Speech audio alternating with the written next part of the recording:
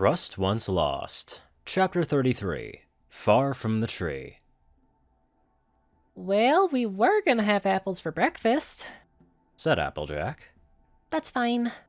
I said. But you told me you don't like apples. I mean, yeah. I said. But it's not like they're poisonous. Applejack sighed. Sweet Pea, I want you to enjoy your food, not just choke it down to spare my feelings.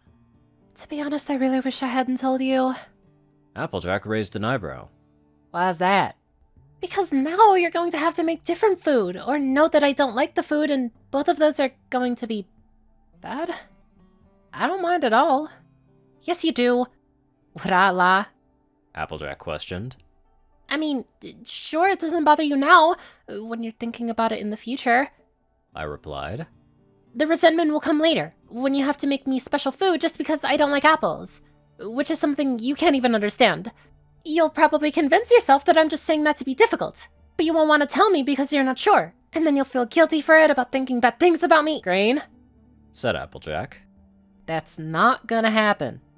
Why not? Because if I had doubts that you were being honest, I would tell you, and we would talk about it, said Applejack. I'm the honest one, remember?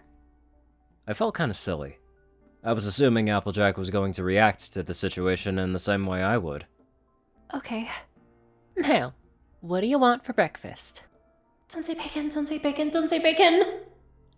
Can you do eggs on toast? Sure can. Thanks. I tried to sound happy, but I couldn't. As much as Applejack said she didn't mind, I just couldn't bring myself to believe it. I was still giving her extra work by being difficult for no good reason. It wasn't like she didn't have enough work already. With my poor hoof grip and my lack of magic, I couldn't even help her with a farm work. What's wrong?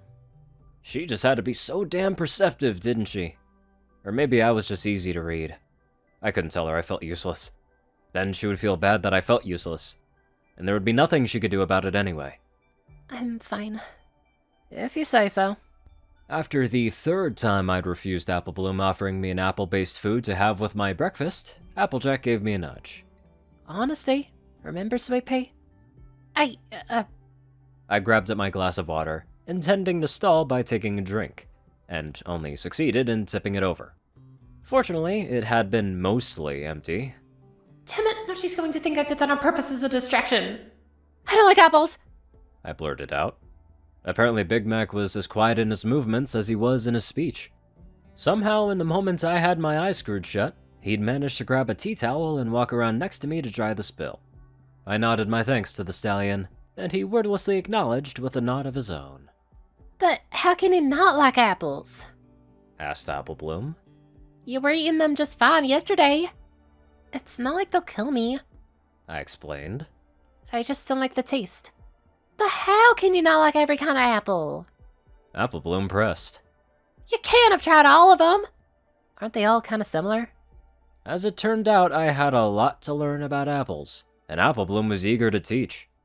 There were over a dozen different varieties currently growing on this farm alone that apparently tasted completely different. I agreed to at least taste each variety at some later date, but only after Applejack made sure that I was doing it because I wanted to, and not just because Apple Bloom had pressured me into it. I couldn't help but smile. That had gone way better than I'd dared to hope. I really needed a haircut, or mane cut, whatever. My hair was too long, and it was a pain to deal with. Having it brushed wasn't entirely unpleasant, but needing somebody else to do it for me reminded me how useless I was. I just stood there and tried not to think about it, making sure to not move or fuss to avoid causing any additional hassle. The brush tugged at my mane. Yesterday it was just uncomfortable, but now I couldn't get the feeling of wrongness out of my head. I'd felt that being a pony was something abstract, but being aware of my new anatomy made it painfully real. This is wrong. I'm not a horse. I'm not a little girl. But I was, wasn't I? I slowed my breathing. I let my eyes unfocus. This is happening to my body, but I don't have to pay attention to it. All I have to do is stand here and not react. Something orange waved in front of my vision. You alright? I'm fine. I shuddered involuntarily. Do you not like it when ponies are touching your mane? I sighed. It's not like I have any choice. If something's making you uncomfortable, I want you to tell me, said Applejack. I can't brush it myself, and it needs to be brushed. I explained. If it were up to me, I'd just cut it off, but I doubt any pony will let me. But your mane's lovely. Why would you want to cut it all off? Because I just don't want to deal with it, I replied. Look, just forget it. I shouldn't have said anything. Green. Look, it's fine! I huffed. I'll get used to it. Alright.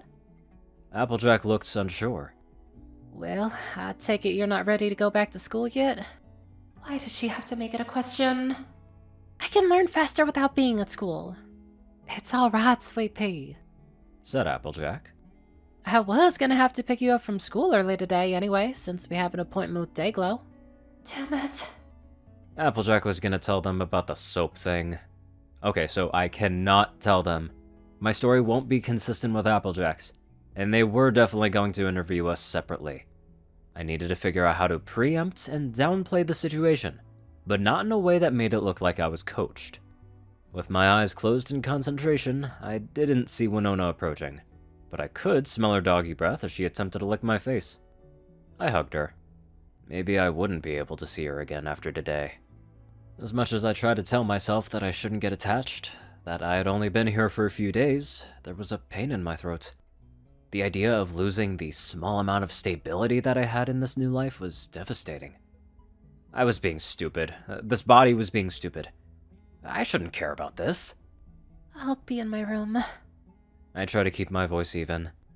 I was hoping you could help me with some work on the farm again today, said Applejack. I began before shaking my head. I'm supposed to be at school, so I should be studying. We both know I won't be any real help. Well, you're just learning the ropes, countered Applejack. I don't expect you to be an experienced farmhand on your first week. If I'm even here that long. Dayglow said this was only a temporary placement, I explained. We shouldn't plan on me being here long enough for that to matter. I could see Applejack was a little taken aback at that. Good. If I could put some distance between us, maybe the separation wouldn't hurt her as much. Sweet pea. Don't worry, I told her. I'll just be in my room, reading my books. I'm not going to get into any trouble. I think Winona wants to play with you again today. I could do without the guilt trip, AJ. She's known me for 2 days. I'm sure she'll get over it. Applejack sighed. Are you gonna be alright with Granny being in charge while I'm gone? It's fine, AJ, I said. You worry too much. There were too many fields of magic. Which was to say too many fields of study, not literal magical fields. This was going to get confusing. I'd need an acronym just to remember the names of all the types of magic. Projection, negation, animation, divination, alteration, wards, dimensionalism, conjuration, transformation, illusionism, medical magic, combat magic, mind magic, soul magic, and dark magic. Alright, let's simplify. Medical magic, combat magic, and illusionism are fields of study, but not separate types of magic, so they can go in a different list. I'll just have to remember to include them if someone quizzes me. PNADAWDCTSMSD. Ugh, not enough vowels to make something pronounceable. Okay, let's chunk them. Projection and negation. Alteration and transformation. Animation and conjuration. Wards and dimensionalism. Mind and soul and divination. Put that in with wards and dimensionalism. So? PNATACWDDMS. Purple Newt, AT-AT Walker, Armor Class, White Double Ds, makes soup. A purple newt with the armor class of an AT-AT Walker and white Double D breasts is making some soup. That was a mental image that would be hard to forget. PNACATWDDMS.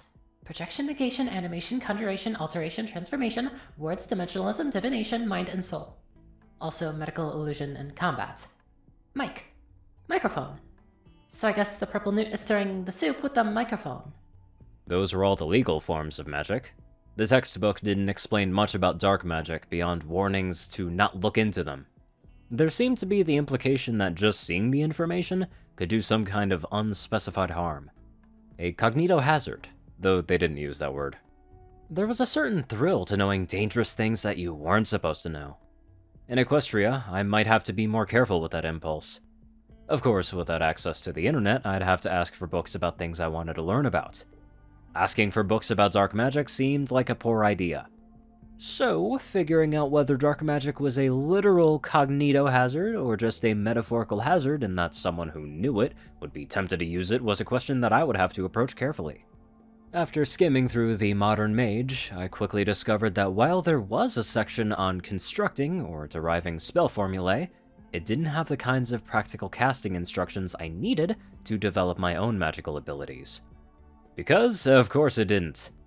Unicorns learned magic while they were in magic kindergarten, and the level of this text made it clear I was intended for a unicorn beginning their post-secondary education, or whatever the equivalent of that was here. I needed to find a book about how to instruct foals in developing their magic, a thaumaturgy book about therapeutic exercises for patients with injuries or disabilities that affect their casting ability, or a book that was intended for actual foals. I sighed. I reached for my saddlebags and considered how to classify them. The shrinking effect on the books was either dimensionalism or alteration, considering the effect was only affecting the books. It would have to be altering the books into smaller versions of themselves, right? But if that was the case, why did their weight also decrease? Alteration only rearranged matter, so their mass should be unchanged. I needed a book on physics right now. I'd stupidly assumed that physics was still the same in this world. I really miss the internet. Maybe I could just study in the library, so I wasn't limited on how many books I could have on hand, or on hoof. I pulled out the first aid book. At least this was something I could commit to memory without needing more books for context. There was a knock at my door. Come in! I said without really thinking. Granny Smith entered the room, and I immediately considered several reasons why that might be. None of them rose to the top as the most likely. I didn't know why she was here. Rather than anxious, I just felt resigned. How's it going, dearie? Good. Did you want a snack or something? No thanks, I'm good. Granny almost left the room, but she sighed and turned to face me again. You're so different than the other foals I've raised, Granny explained. I'm just not sure what to do with you. In what way? I asked. When Applejack told me she was bringing a troubled foal into our home, I thought what you needed was stability, consistency, and discipline, said Granny.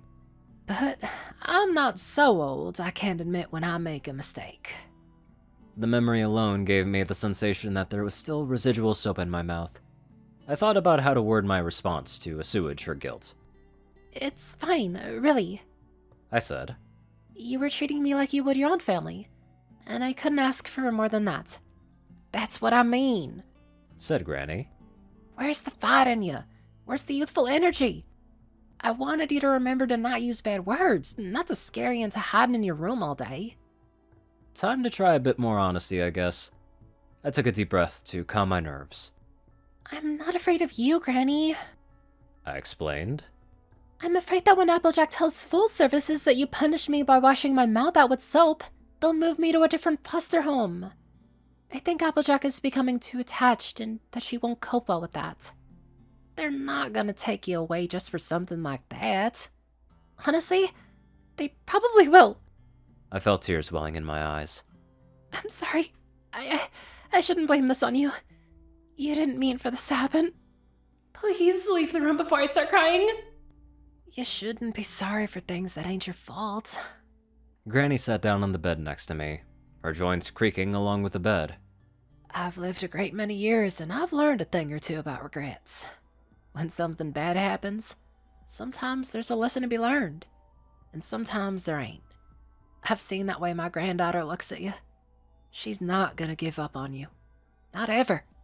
So don't try to push her away. It won't make it any easier when the time comes. I don't know what to do. I whined. I don't want to lose anything else. Thoughts of everyone I'd left behind in my old life. The people I'd tried to distance myself from, I couldn't get them out of my mind. It was pointless to think of them. I couldn't go back. When you know something bad's gonna happen, you have to make the most of each moment you got left. Every moment wasted is another regret, said Granny. She stared off into space for a moment before sighing. I'm sorry, I've gone and prattled on. I was remembering something else. She must be remembering her daughter, or no, her son. I couldn't remember his name, but AJ's mother was Pear Butter, so the father must have been her son. Now, enough moping around, said Granny. Let's go do something. I'm not moping, I'm studying, I said in exasperation. Alright, but I expect to see you out playing with your friends this afternoon. Being inside all day ain't healthy for a young filly.